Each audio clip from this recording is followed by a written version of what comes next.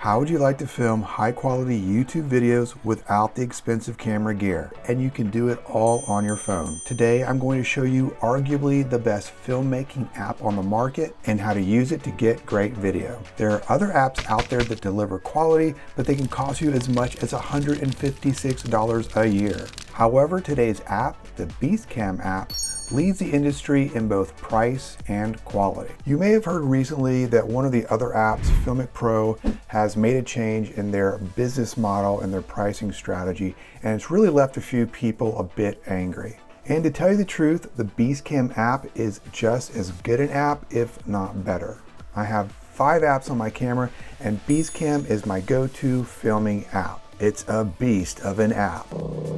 So we're going to look at 5 areas that will get you on your way to filming better videos quicker and easier. Also, be sure to stick around to the end. I'm going to show you exactly how I set up my studio to film videos on my iPhone and some extra equipment you might not want to miss out on.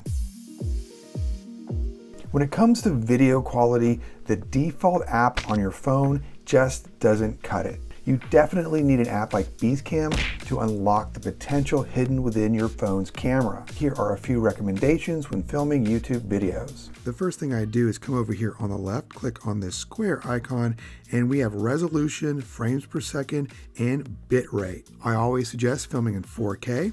The best frame rates for YouTube are usually 24, 25, or 30. 24 is more cinematic, while 30 gives you more of a hyper-realistic look. And as far as bitrate goes, you could go all the way to Beast, but it really isn't necessary. You're not going to see that much of a difference, so I prefer the sweet spot on high. That way I save a little bit of data. Now, since I'm filming in 24 frames per second, I'll click down here on shutter speed, and I'm going to want to double that to 48. Then let's go to ISO. ISO is usually best as low as possible, somewhere between 100 to 200. And then finally to white balance right here. I suggest scrolling here. That way you lock your white balance. You don't have any issues while filming. You can get your own copy of my 11 Beastcam settings you should be using by clicking on the link in the description below. Just click that link to get your free PDF. That way you don't have to memorize or write any of these things down. Good audio quality is just as important as good video quality. Just listen to what it sounds like when recording without an external microphone. Right now, I'm only recording with my iPhone's internal microphone. How does that sound compared to this? This is being recorded with an external mic just like the rest of my video. You definitely want to get yourself an external microphone, and you can get a really inexpensive lav mic like this Boya lav mic. This mic cost me around $17, and it sounds just as good as some of the more expensive mics that I have.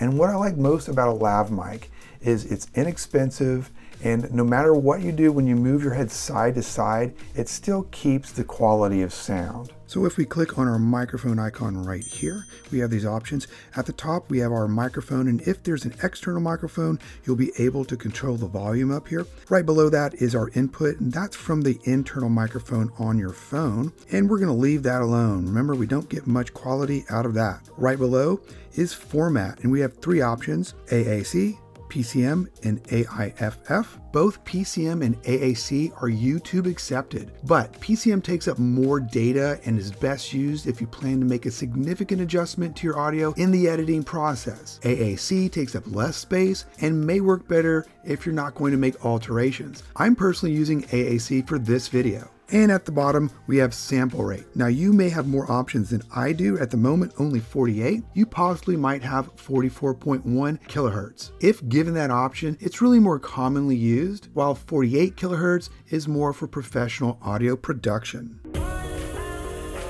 Talking head shots like this are great, but overlapping B-roll shots really helps you to get the point across and keep your audience's attention. Also, try to get a few wide shots, medium shots, and close-ups. It's most common to film in 60 frames per second or 120 frames per second in order to get slow motion.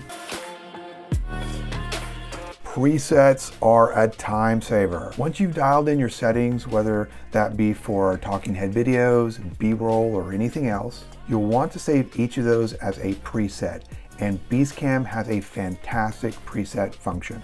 In order to save a preset, just go into your display, click on this P button at the top right for presets, and you have all of your settings here on the left, and that's fantastically useful. In order to save, just click the Save button at the top left, give it a title, and you're good to go. Later, when you want to apply a preset, just choose your preset down here. For example, I'll choose my Studio Blue, click on that, click Apply at the top left, OK, and you're ready to go. Some of the more helpful functions I use often start with visual analytics. With visual analytics, it's just something that you've got to see.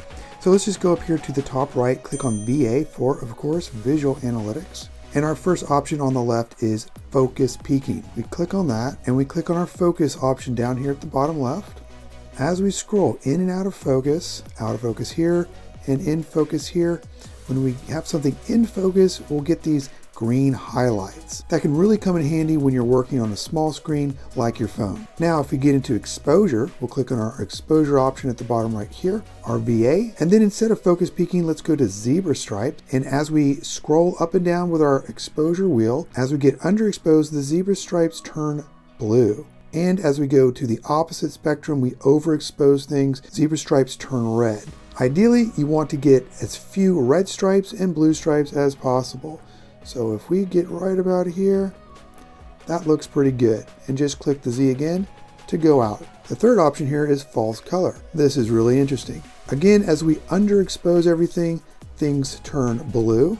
As we overexpose things, we have somewhat green, yellow, and red. Red is overexposed, yellow is slightly overexposed, but green is just about right. So we want to put things in green as best possible right about here, and I'll click out, and it looks pretty good. Now, what I suggest you do is click on Auto. That way, anytime you're adjusting exposure or focus, you'll automatically get either your focus peaking or with exposure, zebra stripes. Okay, let's go to vlog mode right now. Behind this door is my mini studio in my mini room. Let's take a look.